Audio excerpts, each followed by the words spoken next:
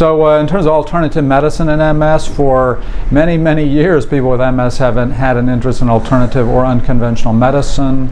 Most people with MS have an interest in mixing that with their conventional medicine, but even now, many healthcare professionals are not trained in unconventional medicine, so there's still lots of education that needs to be done with health professionals and with people with MS on just what are the facts, like what's the transparent approach to risks and benefits of different unconventional therapies. And if you look at the facts, some of these unconventional therapies should be avoided, some are potentially very dangerous, and others are promising or should actually be part of the standard of care for people with MS. So it's this very broad spectrum. So that's sort of the mission behind a lot of the writing and speaking that I do. And then also to sort of take the unconventional medicine, blend that with the conventional medicine, and then the third area is people's lifestyle. You know, how people live their lives has an impact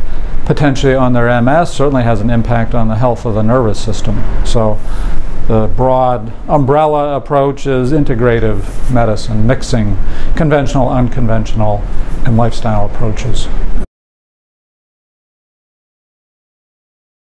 I think many MS health professionals don't even know this little tidbit of fact, which is that of all the very formal randomized clinical trials of marijuana products,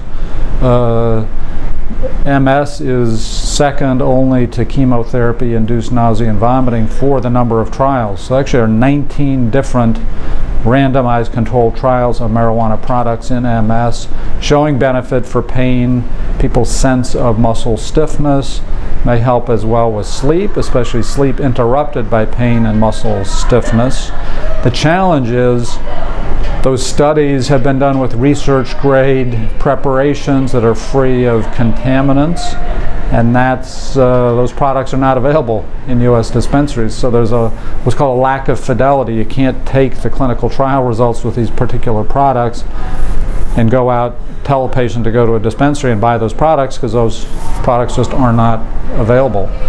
Added into that is the very, very complex pharmacology of cannabis, where you have more than 100 potentially pharmacologically active compounds. Each of those compounds may have 5 to 10 different pharmacological effects. Some of the compounds might actually antagonize each other's effects. So you got 100 compounds, 5 to 10 pharmacological effects. It's kind of overwhelming to try to theorize what the potential therapeutic effects might be, or side effects. So that's a real challenge with many plant-based products or herbs, and I think that comes up frequently with cannabis, and I think that's an element of this whole treatment approach that's often not appreciated by health professionals and people with MS, the complexities of trying to understand what a product in a dispensary the effects it might have on someone.